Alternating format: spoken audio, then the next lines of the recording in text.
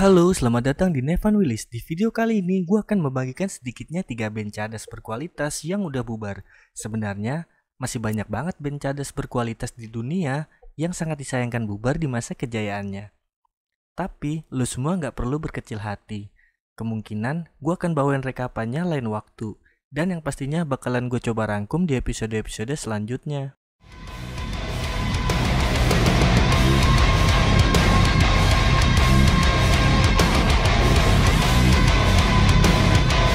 Tapi sebelum gue masuk ke pembahasan, lo boleh-boleh aja share video ini ke teman-teman lo supaya lo dan teman-teman lo gak ketinggalan info menarik seputar musik cadas, oke?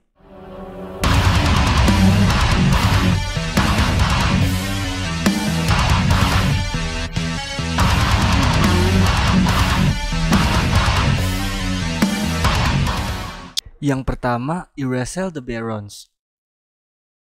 Debut mereka di tahun 2019, It's All Happening, menampilkan lagu paling hits berjudul Taste Like Kevin Bacon, yang terasa sejalan dengan metalcore baru yang berasa sangat absurd di awal kemunculannya.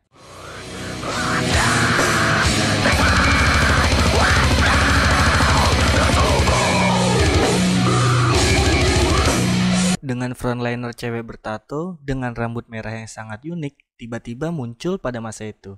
Nah, selain Taste Like Kevin Bacon, lagu yang paling gue suka dari band ini adalah Danger in the Manger sama The Cat's Pajamas. Kedua lagu itu selalu ngingetin gue di zaman masa kejayaan musik keras di Indonesia di tahun segituan. Sampai bubarnya mereka pada tahun 2015, band ini menjadi andalan sebagai pionir utama pada skena metalcore atau deathcore. Tetapi mereka sedikit terdistorsi oleh perubahan personil yang tidak konstan dan tidak pernah benar-benar memusatkan perhatian pada arah genre tertentu. Mulai dari vokalis pertama mereka yang bernama Krista Cameron yang hengkang dan cuman sanggup bertahan di band ini di pertengahan tahun 2012-an aja. Dan posisinya digantikan oleh Courtney LaPlante di tahun yang sama dengan debut single perdana Courtney yang berjudul Get Off That.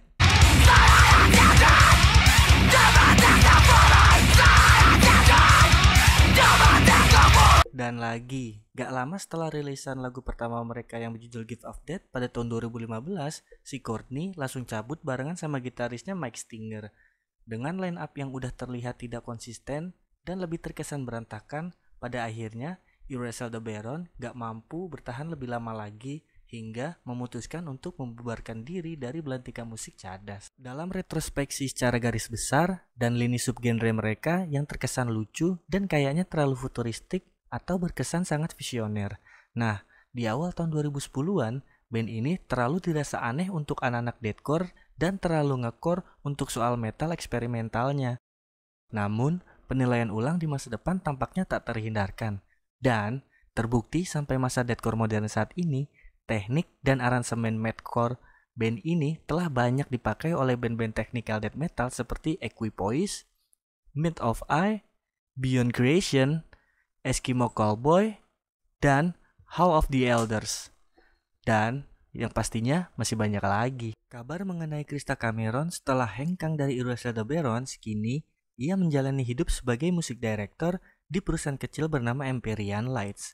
Tidak seperti Courtney yang masih berkecimpung di dunia musik dan sekarang sudah membentuk sebuah band bernama Spirit Box bersama Mike Stinger yang dulunya sebagai pengocok ritme di Erasel the Barons yang cabut bareng doi di tahun 2015.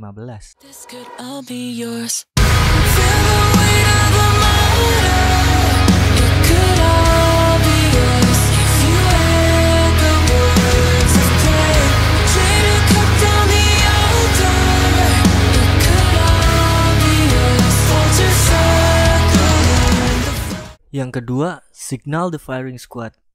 Band aliran deathcore asal Australia ini memulai debut mereka di tahun 2007-an dengan personil yang sangat lengkap, hingga akhirnya memutuskan untuk bubar di tahun 2013 dengan personil yang hanya bersisakan 2 orang saja, yaitu Ryan G sebagai gitaris dan Ben Hare sebagai vokalis. Sepanjang karirnya, band ini setidaknya sudah menerbitkan 2 judul album yang berjudul Heart Harvest di tahun 2010 lewat garapan tangan Skull and Bone Records Queensland, Australia, dan album Abnegate di tahun 2012 garapan dari RTD Records Brisbane, Australia. Dari sisi musikalitas dan mixingnya, kedua album itu memang nampak perbedaan yang sangat kontras. Di album pertama mereka, lebih menekan kecepatan dan power gitar, serta vokalnya. Lo bisa cek di lagu yang berjudul Overdose sama Schematic of Massacre. Nah, pada sesi kedua album mereka, mixing keras terdengar sangat percaya diri buat naruhin penekanan terhadap drum, juga breakdown, serta pattern Arabian scale-nya ala-ala musik gurun gitu. Lo bisa cek perbedaannya di lagu Abnegate sama Into the Mound of the Leviathan.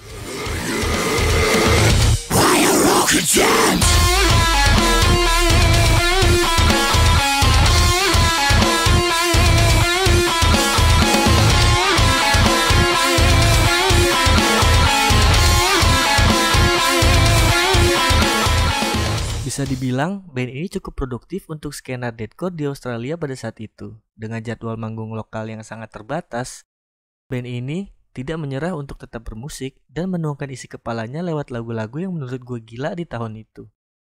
Dari sisi penamaan bandnya juga sangat masuk akal dengan skena deathcore yang terasa cukup sangar dan sangat mengintimidasi mental.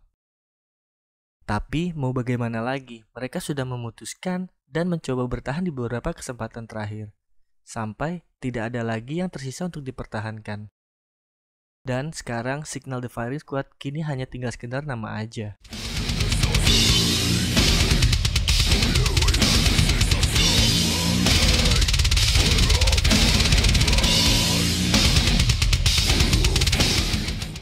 Yang ketiga, Walking Dead on Broadway. Band asal Leipzig, Jerman ini mengawali debut mereka pada tahun 2010 dan harus mengakhiri kebersamaan mereka di tahun 2020. Kabar itu merupakan salah satu kabar mengerikan bagi gue di awal tahun itu. Gue inget banget waktu itu, zaman main di warnet dan nemuin band ini di kanal YouTube lemot yang berjudul Illusions pada tahun 2014-an.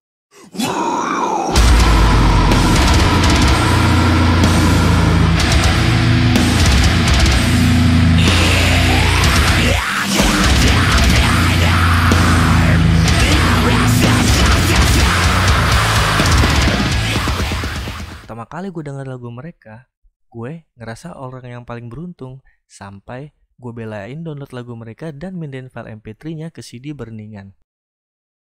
Nah, band ini berhasil menandatangani kontrak terakhir dengan Racing Empire dan melunasi produksi merch mereka yang tidak sempat dituntaskan karena harus kandas di awal tahun dan pandemi sudah mulai menggila. Sebelumnya, band ini juga terikat secara tidak langsung dengan Impericon Jerman, sebuah industri raksasa merch dan acara underground yang paling bermodal di kelas Eropa. Selama berkarir, band ini setidaknya sudah ngeluncurin 1 buah EP, 3 buah full album, dan 3 lagu single yang berjudul Pitch Black, Hostage to the Empire, dan juga Dead End Utopia. Bubarnya Walking Dead on Broadway resmi diumumkan melalui post Instagram dan grup resmi Facebooknya. Dari sini, gue udah mulai ngerasa musik deathcore dan sejenisnya memang udah diambang kepunahan. Sejatinya, musik seperti ini bergerak secara independen dengan pasar yang sangat minim. Dengan skup pasar yang terbilang sangat terbatas, banyaknya band-band baru dengan kualitas unik dan bagus saling berebut posisi. Hal inilah yang membuat gue senang sekaligus takut akan persaingan saling tikam demi lahan sepetak ini. Meski demikian, perubahan dan loncatan teknologi pada skena deathcore sekarang semakin beragam dan terlalu mind-blowing buat gue selaku generasi terdahulu.